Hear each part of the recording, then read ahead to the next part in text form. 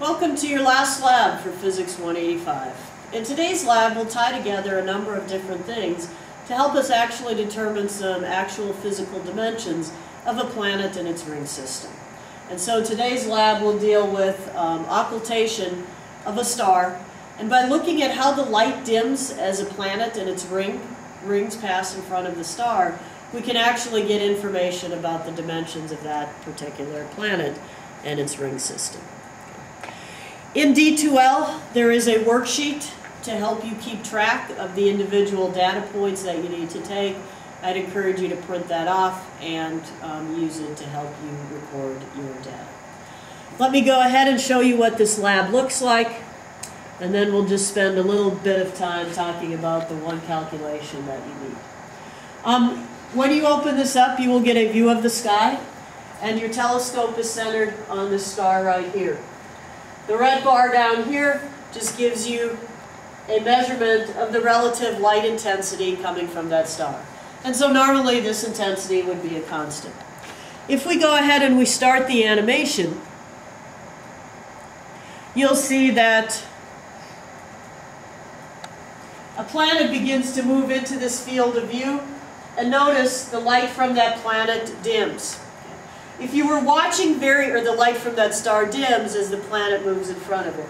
If you were watching and had very eagle eyes on this particular animation, you might have noticed that the light just didn't dim once, but as the planet approached the star, the light flickered a little bit, and as the planet moved past the star, the light flickered again.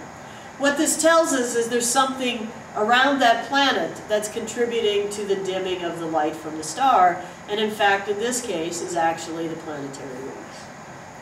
What virtual astronomy will give you is they will give you the relative light intensity as a function of time.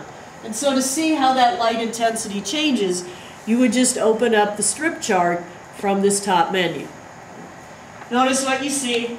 This red line here represents the light arriving at the telescope. As I scroll through this strip chart, I notice the light stays relatively constant. And all of a sudden here at about 24.5 seconds, the light from that star begins to dim. This would be the outer edge of that first ring just beginning to move past that star. Stays dim for a while, and then the light brightens again. This is the space in between the rings. Begins to dim again. This would be the second ring. And if we continue to move along the strip chart, you see there's one more dimming. And actually the variations in the decrease in intensity actually gives us a sense of how dense those rings are. The less light is blocked, the less dense the materials in the rings are actually spaced, letting more light get through. And then finally, when we hit about 35 seconds on my particular strip chart, the light begins to dim and stays dim for a very, very long time. And this would represent the time when the planet is blocking the light from the stars. We continue on through, and we see now the rings are again moving past the planet, or in front of the star, and eventually now with this last dip, the planet and its rings will have completely passed by the star.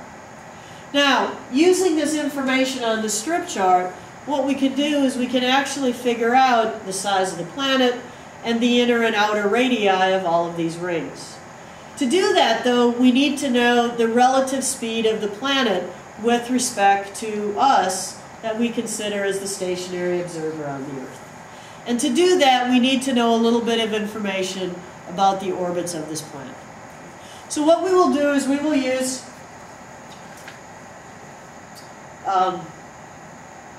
Kepler's third law again, and realize that the radius cubed over t squared is equal to a constant. And for our solar system, or one astronomical unit, we just let b equal to 1.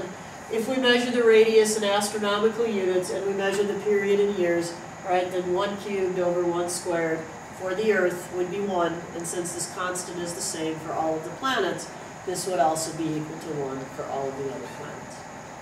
What you will do then is you will use the information that someone has calculated for you Perhaps like the lab we did a few weeks ago, where we actually determined the radius of another planet in our solar system. So someone will have determined the distances in terms of astronomical units of your planet from the sun and from the other planet from the sun, and you will be able to use that to determine the actual relative speed of that planet with respect to you. Let's look at how we do that. In order to see this information, you need to go to the check your answers box. Okay? And it tells you that the planet that you are looking at, the ring system, is a distance of 11.8 astronomical units from the sun. And your planet is actually 1.04 astronomical units from the sun. To find the orbital period of the planet, you just use this relationship where you take the radius cubed, right, and take the square root of that, and that will give you the period. Let me rewrite that for you. T is equal to the radius cubed, the square root of that, and that will give you the period of that planet's orbit in years.